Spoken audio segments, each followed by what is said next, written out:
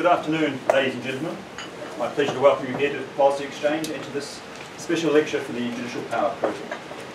My name is Richard Eakins. I teach law at Oxford and I lead the project.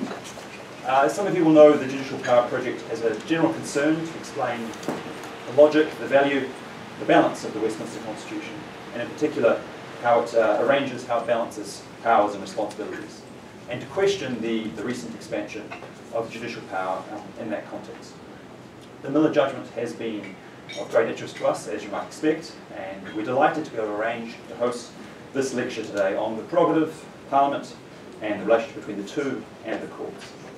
My particular pleasure to introduce our lecturer today, Professor Timothy Endicott. Timothy is one of the world's leading legal philosophers, one of Britain's leading academic public lawyers.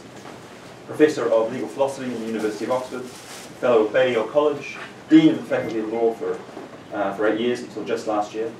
His published works include a great many articles, but especially his book, The Vagueness of Law, makes a very important contribution to the philosophy of language and the philosophy of law, and especially his treatise on administrative law, on the way in which the law controls the administration, both for good and occasionally for ill. And that's a masterful study of the law of the Constitution, the administrative law of the land, a book that I refer to often and to my profit. Well, Professor Endicott has been very supportive of the Judicial Power Project since its inception, and it's my great pleasure to invite him to address us now.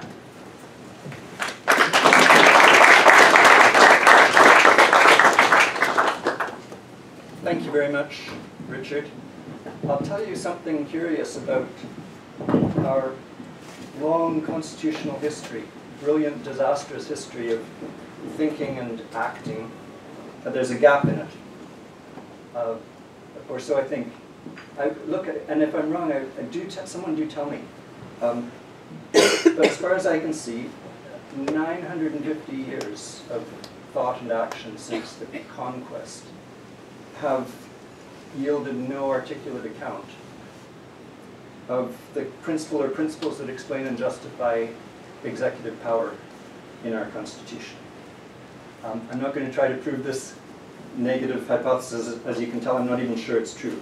The hypothesis that no one has ever given a decent theory of the executive. But I can show you some scenes from the historical pageant that will persuade you that it may be true.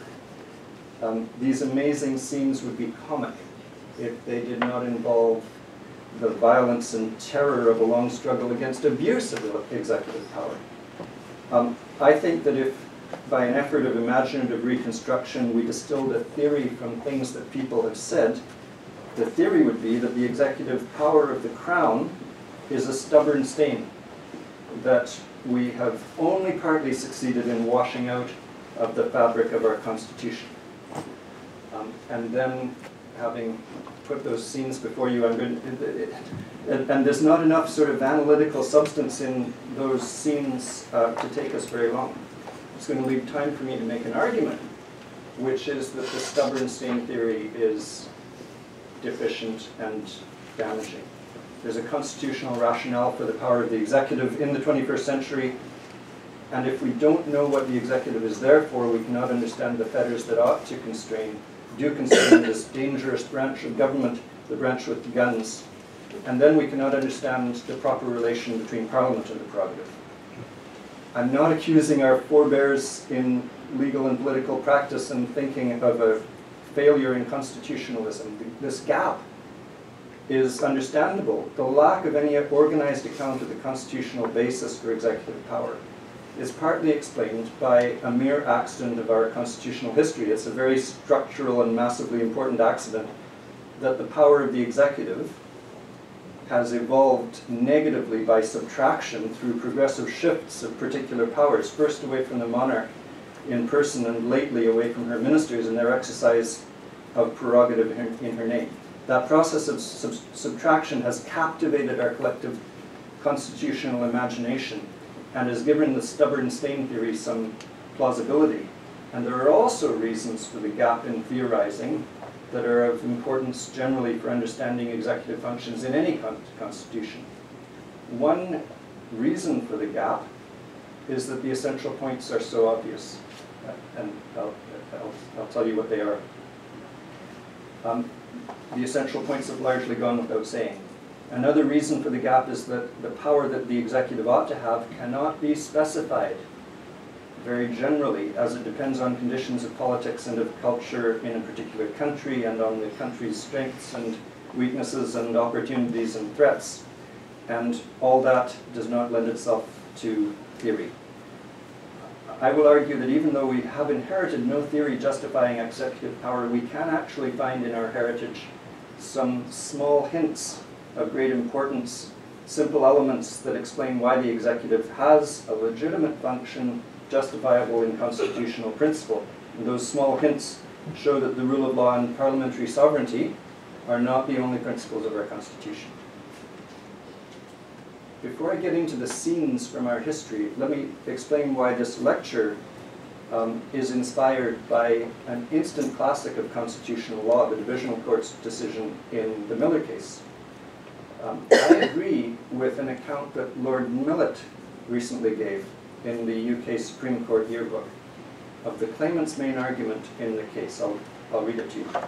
All the rights, Lord Millet says, on which the claimants relied in Miller have been imported into domestic law in the terms in which they are granted by the treaties, and all are inherently dependent on the maintenance of an existing relationship between the UK and the EU. Any change in that relationship between the UK and the EU is a classic example of something which may be effected by the exercise of the royal prerogative without the need for legislation.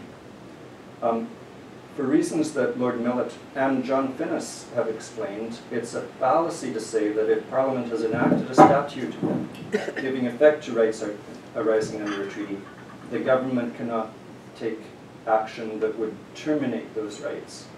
That's what I think. But still, I think, there would be a ground for judges to uphold Mrs. Miller's claim if it were constitutionally intolerable for the executive branch of government to be taking this dramatic step, a step in managing that relationship, UK-EU, that will presumably result in the end of our membership in the EU. And the stubborn stain theory supports this view, that the court ought to take away from the British government the power to terminate EU membership on urgent grounds of constitutional propriety, as Sir Edward Coke denied the king the power that he claimed in 1610 to raise revenue by inventing his own town planning scheme for London, complete with expensive fees, in the case of Proclamations. Gina Miller, when she was interviewed on Radio 4 the week before the hearing in her case, called the authority of the British government in international relations this ancient secretive royal prerogative. I think the word royal and the word prerogative sound like pejorative terms, and secretive is. When she was interviewed, she also referred to the case of Proclamations to support her view that the government cannot deprive us of rights that Parliament gave effect to in the European Communities Act. The Divisional Court in the Miller case accepted that approach, accepted that the reasoning of the case of Proclamations supported her claim. And in the account they gave of our Constitution, all of its principles, all the principles articulated in the decision, either restrict the authority of the Crown or empower agencies other than the Crown, empower the courts and empower Parliament. There's no indication in the judgment of any principle of the Constitution that justifies any executive power whatsoever. And if the rule of law and parliamentary sovereignty are principles, it can seem as if the royal prerogative is an unprincipled remnant of arbitrary power, waiting to be taken away in a case where, as in Miller, there's a matter of constitutional importance at stake. And then the court's decision, the Divisional Court's decision, seems to take its place in a venerable history of progressive transfer of power from the autocratic Crown to the democratic Parliament, over there, and the independent courts over there. If there's no rationale for executive power in our Constitution, if it's a regrettable residue of arbitrary medieval despotism, then you may say the judges ought to seize the moment and remove a prerogative that they had not had any earlier occasion to remove. But I'm going to argue that the stubborn stain theory is mistaken, that the picture of the prerogative that arises from the stubborn stain theory is askew. There's no constitutional ground for taking this power away from the executive. there's actually no general reason to take power away from the executive. The great historical successes have been successes in taking particular powers away for particular reasons, and it's equally important not to take away the powers from the executive that it really ought to have. What are those powers? What powers should the executive have? Let's turn to the pageant that I promised you, only to be sorely disappointed, I assure you. And let's start, why not, with Magna Carta. The pageant's actually older than 1215. It's older than King Canute's Oxford Code, which I hope we'll be celebrating the millennium of in 2018. But let's start with the list that the barons wrote in the Runnymede Charter in 1215, that successive kings edited in successive Magna Cartas, the list of things that the king was not meant to do. Within weeks of him agreeing to the list, the Pope adjudged that the Runnymede Charter would have been voidable for the duress that they subjected him to if it weren't actually void as an insult to the authority of the king, the dignity of the king. And the Pope's judgments would, I submit with respect, have been sound if the Charter had not, by and large, set out the law, as it was well understood, to have been long before King John's coronation, the restrictions on his power, established by authoritative custom of the realm. The constitutional importance of the Runnymede Charter is, first, its illustration of the claim of the rich men of the country to legitimacy in constraining the king, and secondly, its nature as a list of things the king could not do. The Charter did not set out the legitimate scope of the king's authority. It's a pattern for 800-year tradition since of presupposing the executive power of the crown and then identifying restrictions on it and establishing techniques for constraining it. 1471, John Fortescue, given time to think about things while in France after his patron was deposed in the Wars of the Roses, distinguished the purely regal authority of what we might call an absolute monarch from the regal and political authority of what we might call a constitutional monarch. Under purely regal authority, the king's pleasure has the force of law. Regal and political kingship, by contrast, is what England had, or was meant to have, and in that form of constitution, the king rules a people after their wonning. I love that word, wonning. Their unifying of themselves into a realm. And he rules by such laws as they would all assent to. Fortescue wrote in France that the French model was purely regal. And the essential difference is that the purely regal king can raise revenue from the commons without their assent. And that, he said, was the difference from England. In France, as a result of regal rule that was not political, the commoners were reduced to poverty. They drinken water, they eaten apples with bread right brown made of rye, they eaten no flesh, but if it be right seldom a little lard, or of the entrails and heads of beasties slain for the nobles and merchants of the land. Lo, this is the fruit of his jus regale. That's what Fortescue had to say about France. He favored the regal and political English model. And his constitutional imagination, like the imagination of the barons in 1215, was focused on how the king is and ought to be constrained, and not on justifying the executive power. Sir Edward Coke, when he said, in the case of prohibitions, face to face to King James, that the king could not sit in judgment in person in the law courts, the king was so infuriated that he threatened with his fist to strike Coke down, and Coke fell on his face in fear and begged for pity.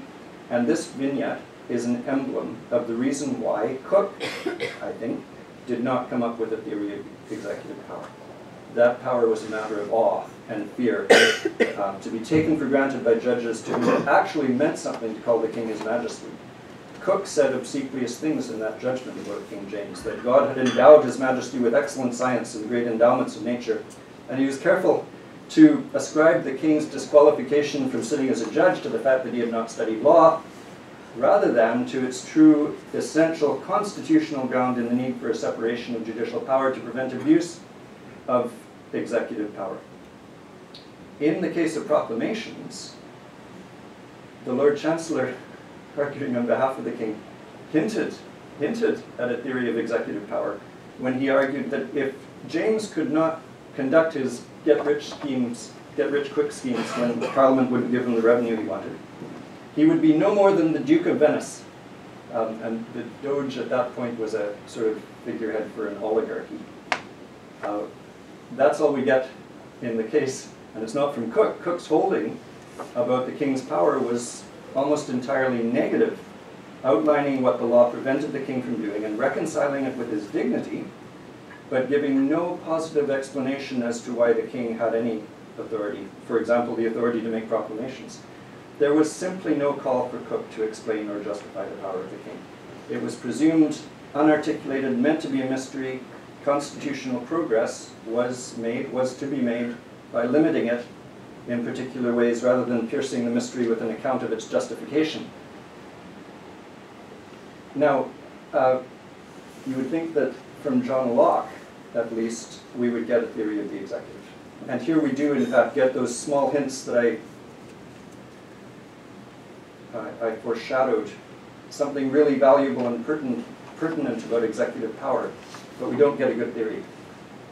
I'm sorry to say, Locke said in his second treatise on civil government that the legislature's laws have lasting force and they need a perpetual execution. It's necessary that there should be a power always in being to see to the execution of the laws that are made and remain in force. I think that Locke, a man who was really sensitively aware of the misleading charms that words can have, I think he was charmed by the word executive. And if we use the word executive as a term for a branch of government, it cannot possibly be merely a branch that executes laws. Executing laws is a crucial, complex responsibility that is only one fragment of what we need from the executive branch of government. And very significantly for our purposes, Locke added another power alongside legislative, judicial, and executive powers. The power of war and peace, leagues and alliances, all the transactions with all persons and communities without the Commonwealth may be called federative, if anyone pleases. So the thing be understood, I'm indifferent as to the name, he says. And he says that the federative power, in the well or ill management of it, it's a great moment to the Commonwealth, yet it is much less capable to be directed by antecedent standing positive laws than the executive. Locke added that because both have to use force on behalf of the community, the executive and federative functions ought to be unified in one agency, because allocating authority over use of force to different offices would be apt sometime or other to cause disorder and ruin. So here are the lessons we can learn from Locke. That the federative power is distinct from the legislative, that the power to execute laws is distinct too, and that responsibility for the use of force by the state ought to be unified. And finally, a real theory of executive power would have to account for aspects of government that, like the federative power, as Locke put it, depend on the variation of designs and interests that foreigners might have, and must be left to the prudence of those who have the power committed to them to be managed to the best of their skill for the advantage of the Commonwealth. Now, I think that this is a mere fragment and we have to add something crucial. Domestic policy formation and policy implementation too, not only relations with foreigners, involve what Locke called people's actions and the variation of designs and interests, and must be left in great part to officials of the state who are not legislators, subject to the carrying out of truly legislative and judicial functions by the judiciary and the legislature.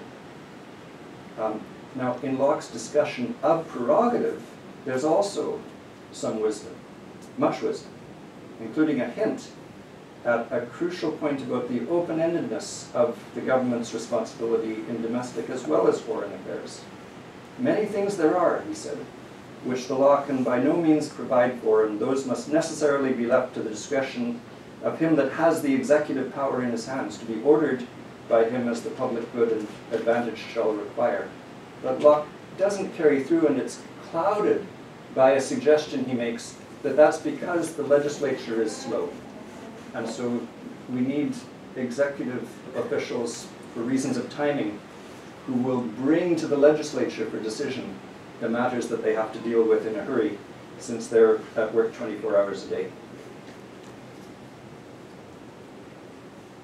Now, I think that those the examples that Locke gives are not the only example of the diversity of needs that may or may not call for legislation, and we need executive officials to deal with needs and to decide whether they need to be dealt with in legislation in a way that Locke really didn't get to. Did William Blackstone get to it? He learned from Locke, and you might have thought so because he was more focally concerned than Locke or even Sir Edward Coke had been with the division of powers in the Constitution. But he, too, in his lectures in Oxford, which became his commentaries in the 1760s, took the proper extent of executive power mostly for granted. He was, unlike Locke, and it's a credit to Locke, I think, Blackstone was still treating executive power as a highfalutin mystery. He said, those branches of the Royal Prerogative, which invest this our sovereign lord thus all perfect and immortal in his kingly capacity with a number of authorities and powers, in the exertion whereof consists the executive part of government, he put a spiritual aura over the institution of the crown that rather obscures what we're looking for if we're looking for its executive responsibility and authority. But we do get one essential practical detail. Maybe he got it from Locke, concerning the allocation of the executive power, which is that it ought to be unified. This executive power is wisely placed in a single hand by the British Constitution for the sake of unanimity, strength, and dispatch. Were it placed in many hands, it would be subject to many wills. Many wills, if disunited and drawing different ways, create weakness in the government. And to unite those several wills is a work of more time and delay than the exigencies of state will afford. Blackstone's account of executive power is out of date. He didn't foresee judges reviewing exercises of the prerogative. I think he exaggerated the necessity for unification in a single person, which was obviously in the single person of the all-perfect and immortal king, all-perfect and immortal in his kingly capacity. The kings, for generations, for centuries, had been ruling in a council of ministers who could not only do what he told them to do, but act on his behalf. But Blackstone's point about the need for unification of the executive function, his offhand remark, is a currently salient reminder that, in my view, we would not be better governed if Parliament or the House of Commons were responsible for a negotiation of the European Union. What about Albert Venn Dicey? The great constitutional scholar, great teacher, hopeless, in my view, on our subject, and we owe him a large part of the discredit for the stubborn stain theory. Dicey described the prerogative as the residue of discretionary or arbitrary authority which at any given time is legally left in the hands of the Crown. We ought to do Dicey justice. So I will immediately point out that Albert Venn Dicey did not actually hold the stubborn stain theory. By arbitrary, I think he probably only meant that the person who exercises the power, the Queen or her ministers as maybe, is the arbiter. And he gave a characteristically careful and sensitive account of the role of the prerogative, of the role of convention in regulating and constraining its use, and of the relation between its exercise and the authority of the House of Commons. But he ought to have known better. He ought to have foreseen that generations of writers and students in exams would cite Dicey only for short phrases taken out of context, and that they would take from his sensitive account not a well-informed sense of the constitutional appropriateness of the prerogative, but only two pejorative misconceptions that the prerogative is a residue and that it's arbitrary. Now, I'm going to hurtle through. We can all hurtle through the 20th century and into the 21st century, witnessing the legacy of this tradition of thinking, in which the executive power of the state is treated as something to be taken away and not something that calls for and may have a justification, because it's all summed up in the Miller decision. The divisional court described the prerogative in Dicey's way as the residue of legal authority left in the hands of the Crown. They cited Lord Reid, the great judge in the 60s, saying that the prerogative is, in a decision of the House of Lords, the prerogative is really a relic of a past age, not lost by disuse, he says, sounding rather regretful, but only available for a case not covered by statute. The judges in the Miller case quoted Lord Brown Wilkinson's remark in the Fire Brigade's Union case that the constitutional history of this country is the history of the prerogative powers of the Crown being made subject to the overriding powers of the democratically elected legislature as a sovereign body. And the judges in Miller affirmed the principles of the rule of law and parliamentary sovereignty. In their portrayal of our Constitution, its success is the subordination of the prerogative power to Parliament and the courts. And they cited the case of Proclamations for both forms of subordination, and there is no indication in the judgment of any justification for the proposition that the Crown ought to have any power whatsoever. And this gap can be observed generally in political thought, not only in judicial deliberation. The Labour government in 2007 produced a green paper on the role of the executive that supported the stubborn stain theory. For centuries, it starts out by saying, for centuries the executive has in certain areas been able to exercise authority in the name of the monarch without the people and their elected representatives in their parliament being consulted. This is no longer appropriate in a modern democracy. The government's review leading from the green paper led to some extraordinarily sensible decisions by Prime Minister Gordon Brown that he should not be choosing Regius professors in the universities or bishops. But notice the particularity of those healthy withdrawals of power from the Queen's Prime Minister. They are particular powers, and there are particular reasons, in my view, for concluding that the Prime Minister is not best placed to exercise the power of appointing professors or the power of appointing bishops for the public good. And the mistake in the background to the Brown's government's review, and woven into its final report 2 years later, was to generalize as if the holding by the Prime Minister of a power not conferred on him by Parliament were generally disreputable and illegitimate. And that impulse to generalize, the gist of the stubborn stain theory, is a popular impulse today, at least with regard to those powers that wear the irresponsible sounding label prerogative. Now, this approach to prerogative is supported by the trend and rhetoric of our constitutional theory, the approach of viewing it as a power that is regrettable, ancient, secretive, waiting to be taken away by the judges in the exercise of their responsibility for the rule of law and in exercise of their responsibility for giving effect to the sovereignty of Parliament. And that approach is encouraged by the word royal, the word prerogative, and the phrase the crown. No doubt for some of our colleagues who pursue it, that approach is actuated by a Republican urge which finds it offensive that real power today should have its theoretical and historical source in a regal heritage, even if it's always been, according to John Fortescue, since Brutus came to this country in the aftermath of the Trojan War, it's always been regal and political in England.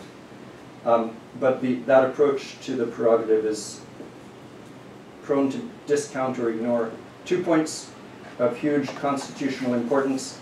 I will say there are 2 principles of our Constitution.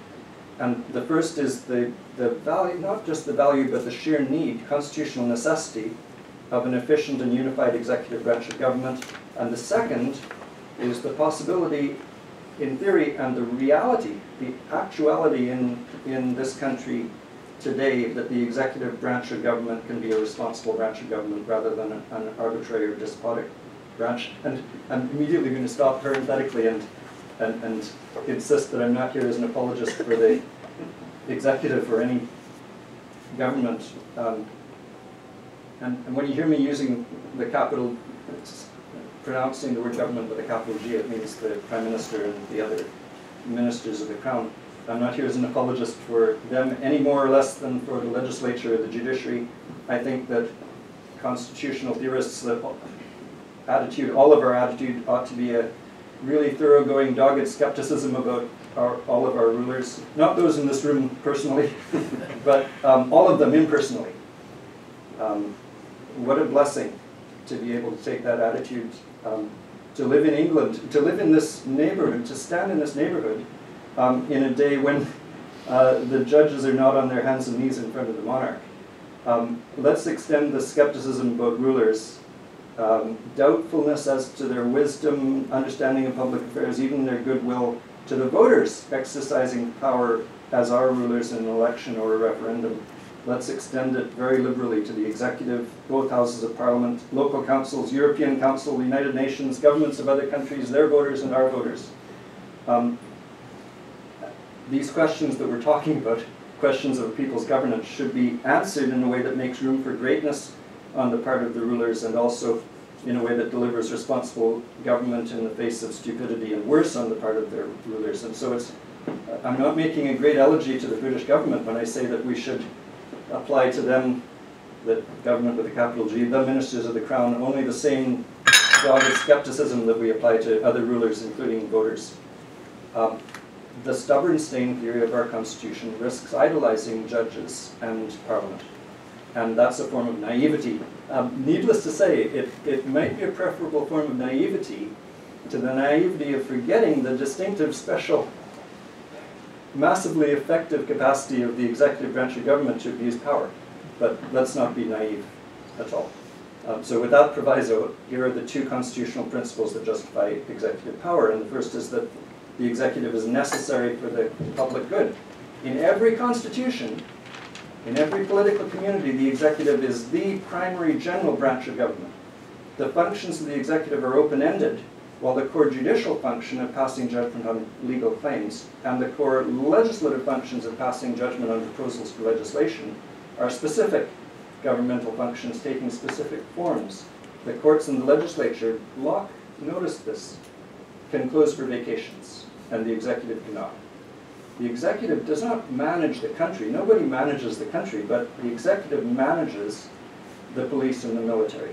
It gives effect to decisions in the courts and the legislature. It's the executive that is chiefly responsible for the rule of law, not the courts and not the legislature.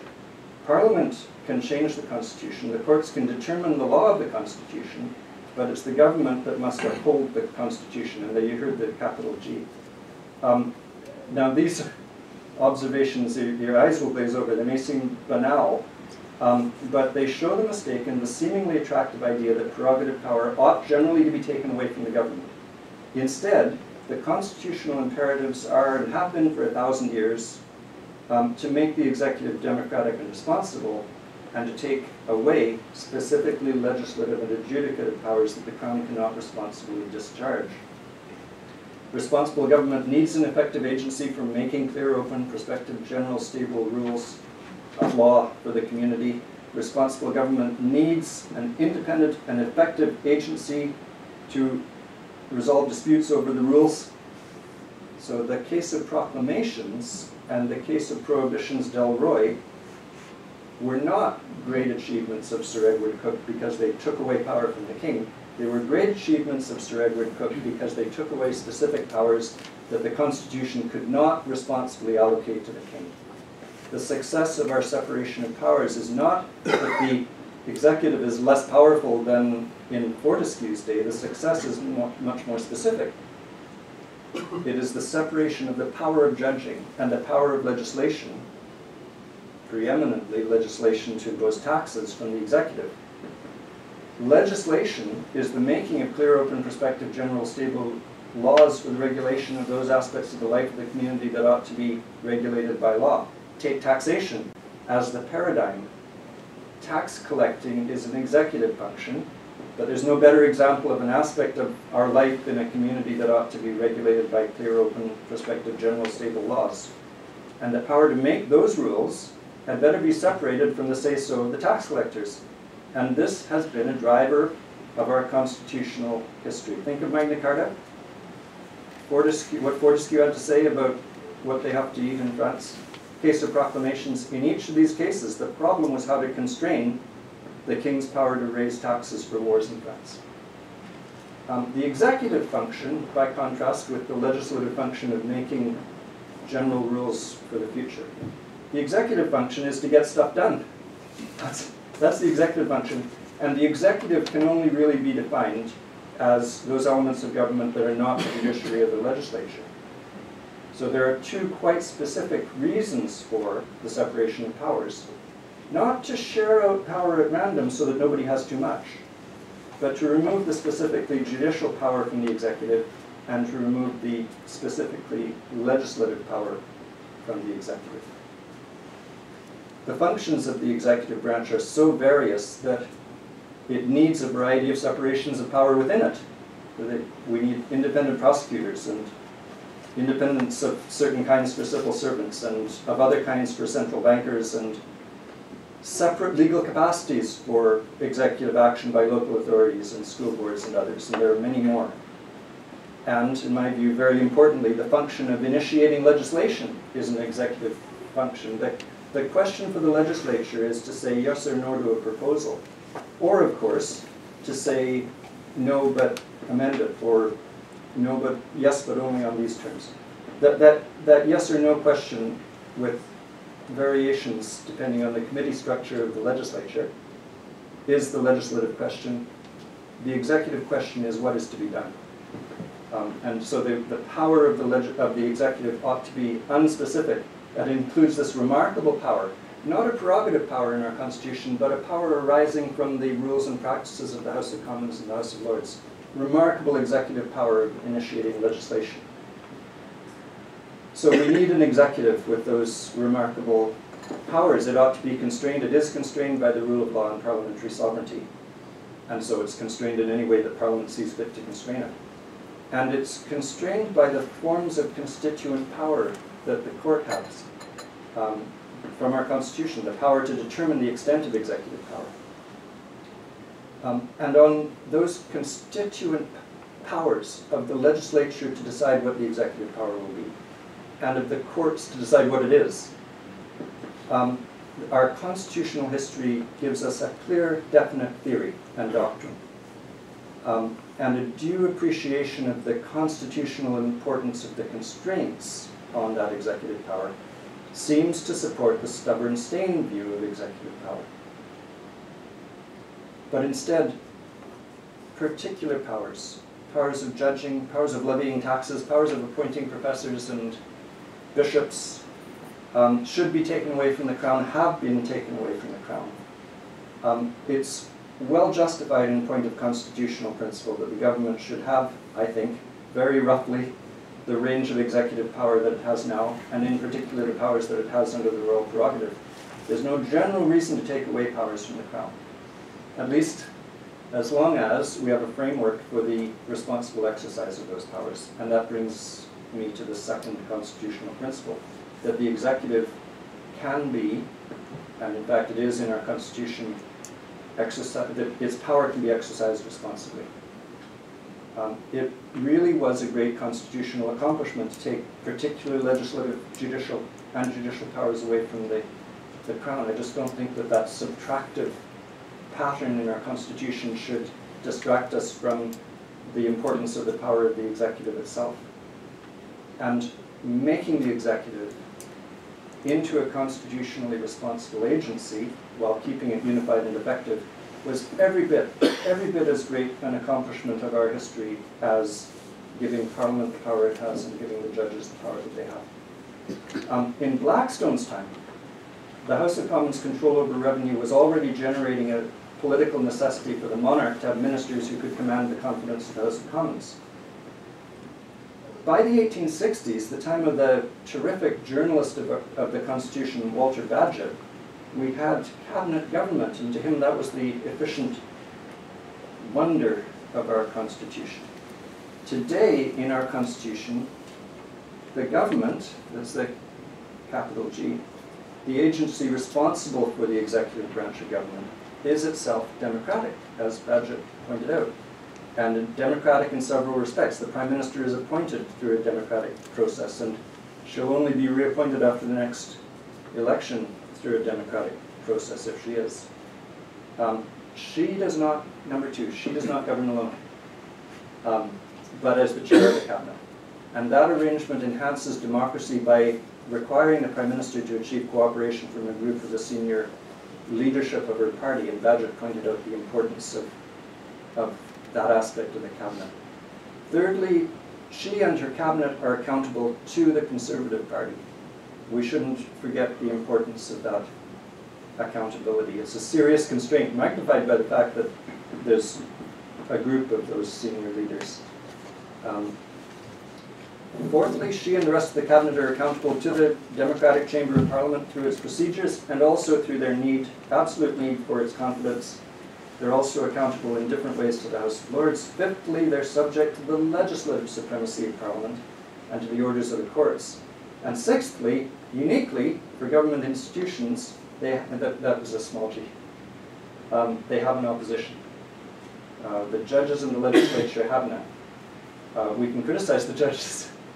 We can criticize Parliament, but no one has the institutionalized constitutional responsibility and institutionalized effective day-to-day opportunity to stand against the policies of the judges in Parliament. In 2016, the need for a unified and effective executive, combined with those democratic features of our government, justifies the authority of the British government in its leadership of the executive in general and in managing international relations in particular. The executive is not generally democratic, but the government, with the big G, really is.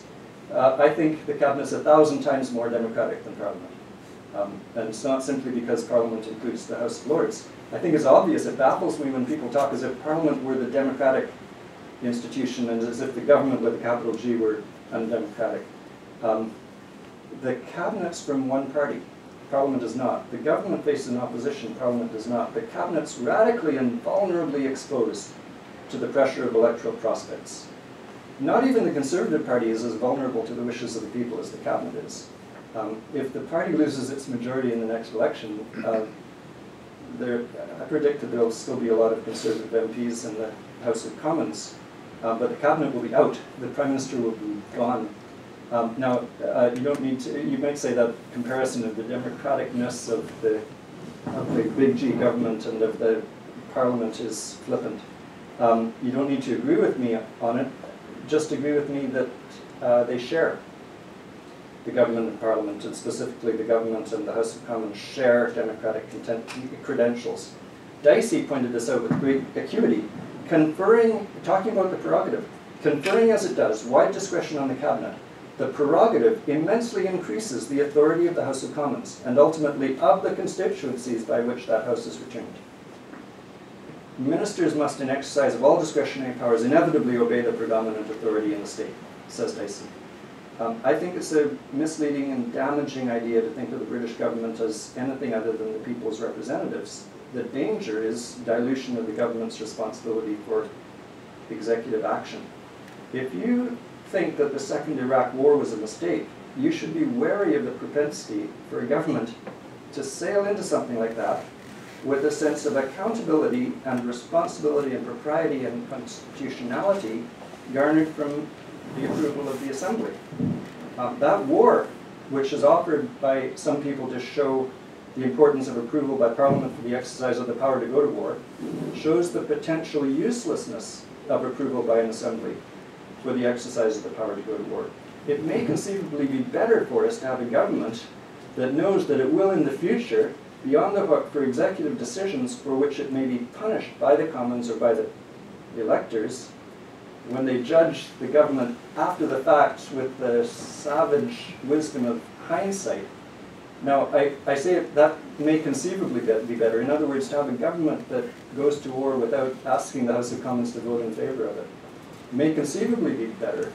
There's no general theoretical answer to these questions, and there can be various arrangements for the making of those decisions, for holding the decision makers to account.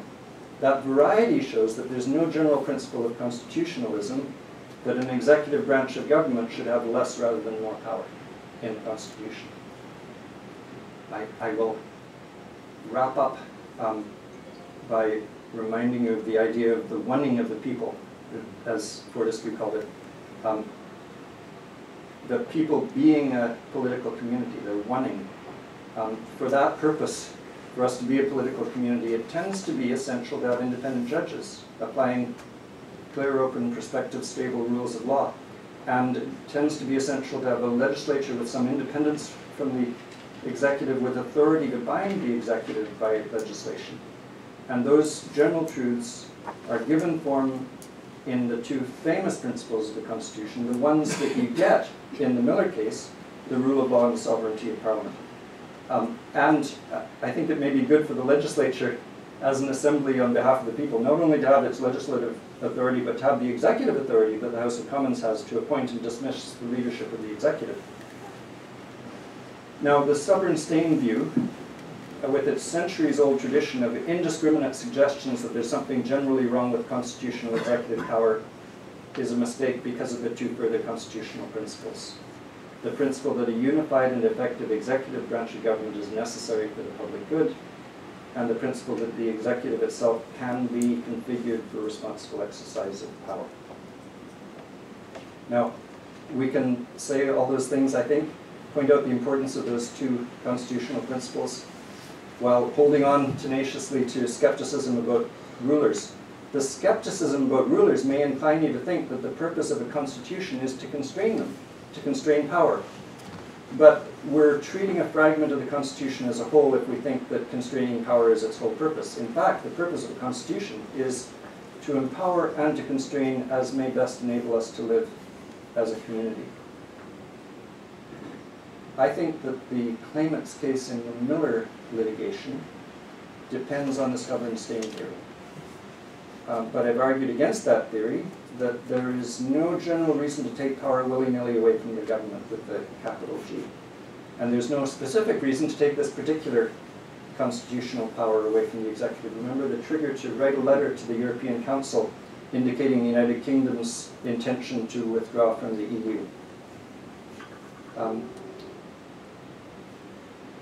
It has seemed to many that there is reason to take that constitutional power away from the executive because it's so clearly a matter of constitutional significance.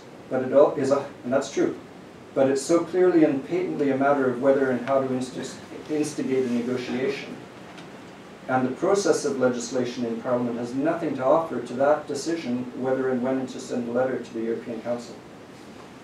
Nothing to offer that would make the decision more responsible in the current situation. And you see how different this is from the case of Proclamations, which involved a scheme to raise revenue that King James could not get by ground of Parliament. Imagine that Theresa May, that they weren't able to, the government, capital G, the Conservative government were not able to raise the revenue that she and the cabinet considered themselves to need for the purposes of government. And she instituted a scheme for prohibiting building without buying a very expensive license from the British government.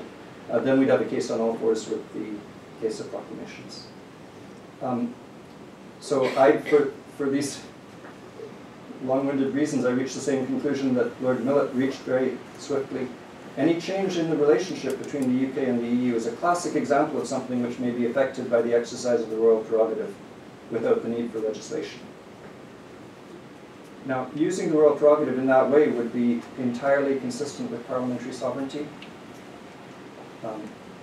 And Parliament has and ought to have an actual current central role in the business of Brexit, whether to trigger Article 50, on what terms, and so on. It's all in discussion over there through all sorts of forms of debate and scrutiny in both houses, in a variety of forms in committee, through the opposition's capacity to ask questions and to call for debates, through debates in government time, and primarily through the confidence of the House of Commons in Theresa May's government. It takes no close familiarity with the political workings of the House of Commons to know that there's no prospect of success for a motion of no confidence on grounds of her intention to use the prerogative to trigger Article 50 in present conditions.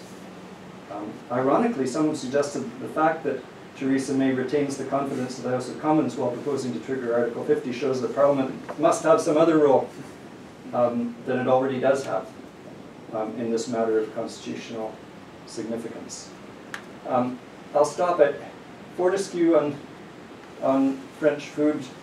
Cook lying flat on his face, Blackstone calling the king all perfect and immortal, Dicey and everyone else talking as if some bleach in the wash would finally remove this residue You will find poignant and absurd scenes in the constitutional history. Don't let them mislead you. If you want my advice, if you're writing a constitution for this country or any other, put an executive branch in it. It's necessary, and as long as it's under control, it may work out tolerably well, even if the scope of its power is unspecific and under the arrest. Thanks.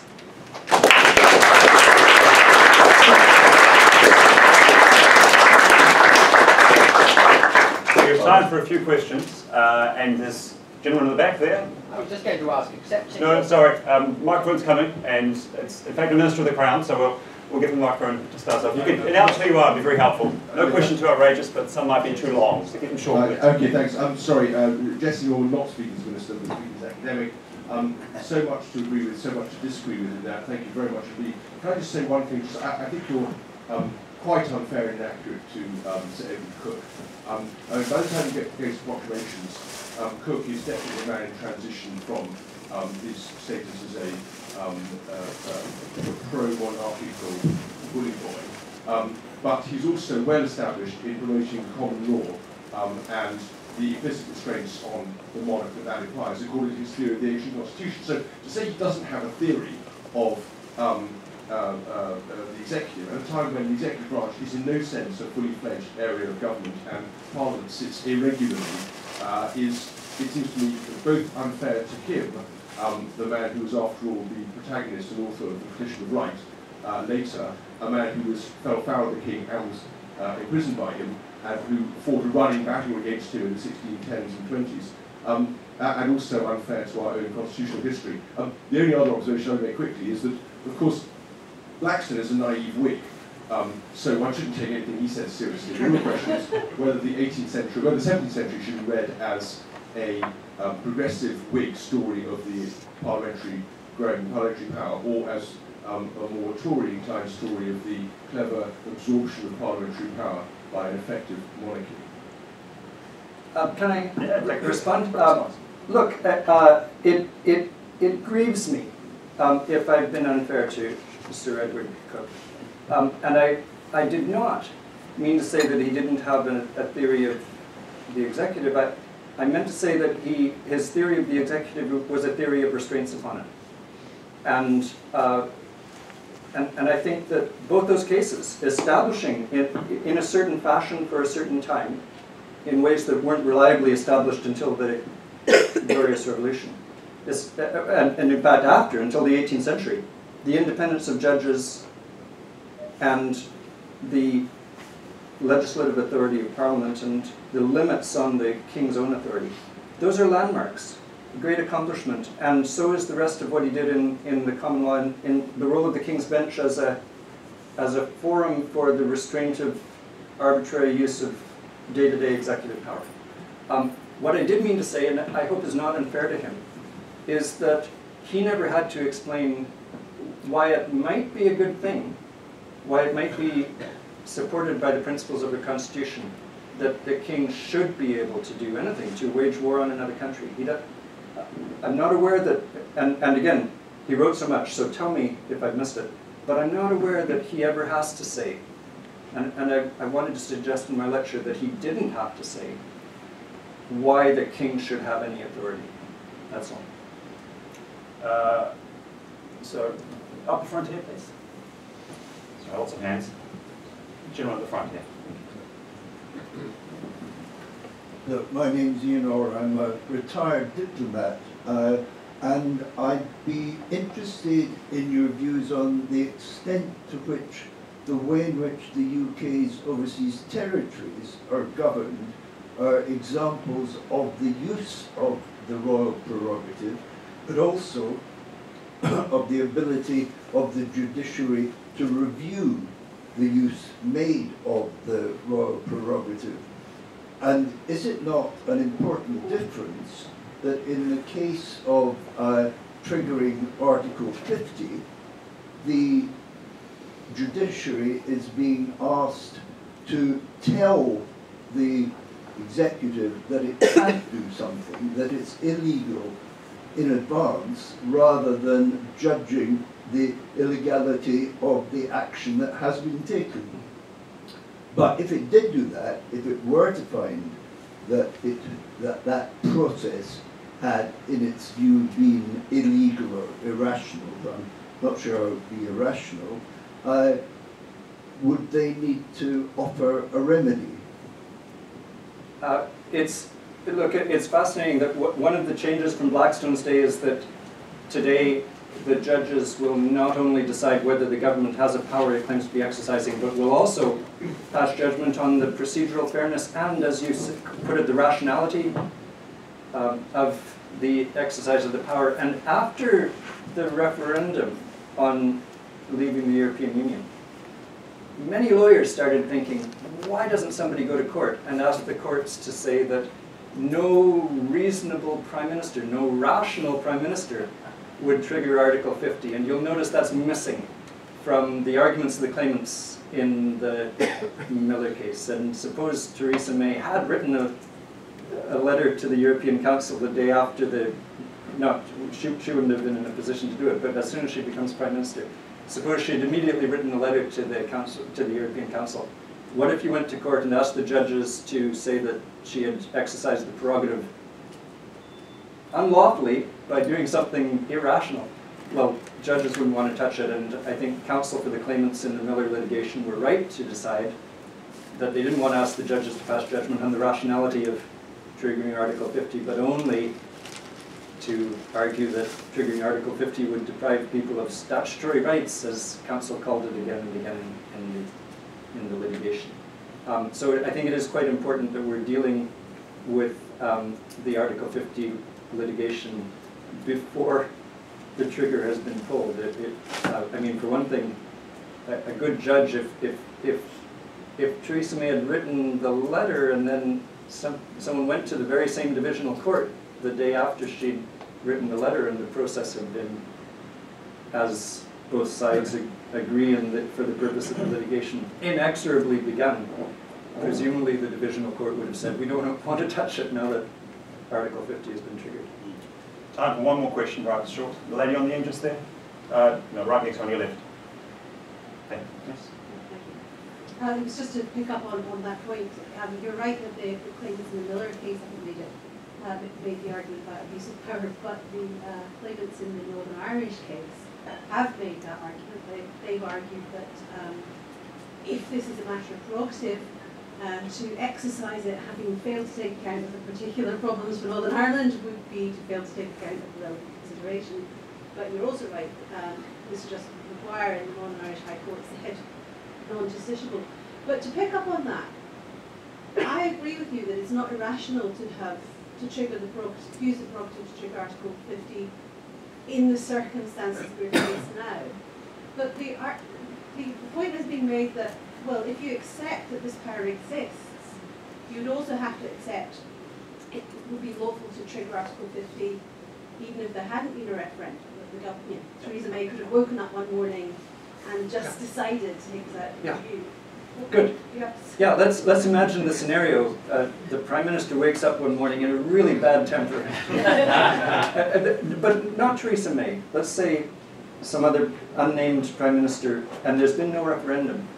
It could have been Gordon Brown, or maybe because Article 50 when did it come in 2007? It could have been David Cameron. Some Prime Minister, it's been no referendum, but they're just fed up and they write a letter saying the United Kingdom intends to withdraw, and it starts this inexorable process, and 2 years later the United Kingdom is not a member state. Look,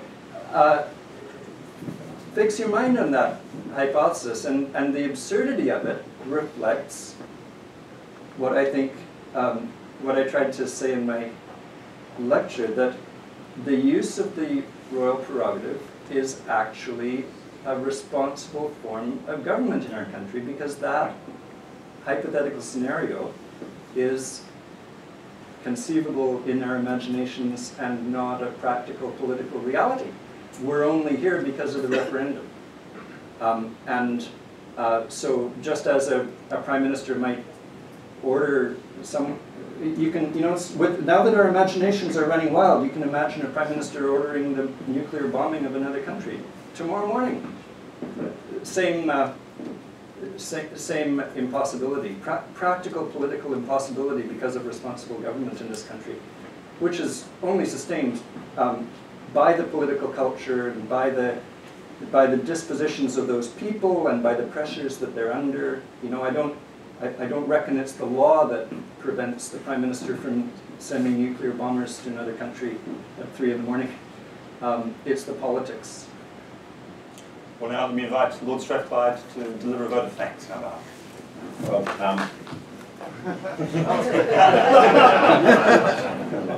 I should have stayed on my seat for a minute or two longer.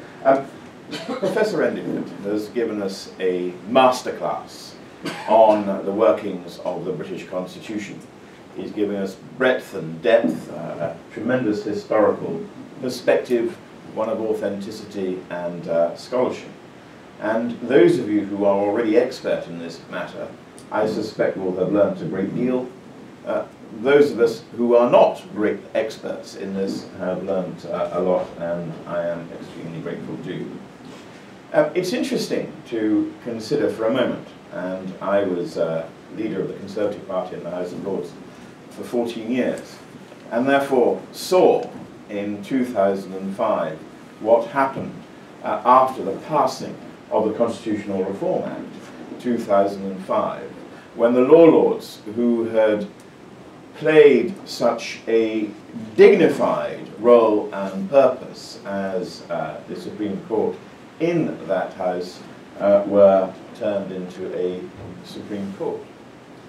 And I'd like to suggest that the fact that the Law Lords were part of the legislature and understood the complexities, the dynamics, and the compromises that need to take place in passing legislation, that they may well have viewed this whole issue from a different perspective.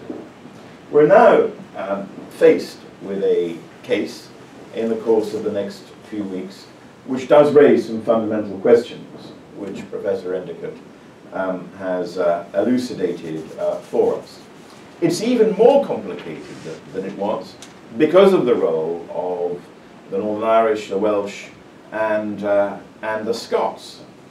And since I think we won't get to the hearing until early in 2017, it could well be that next year starts with a proper constitutional bang, and we will have to see the effects that come from that.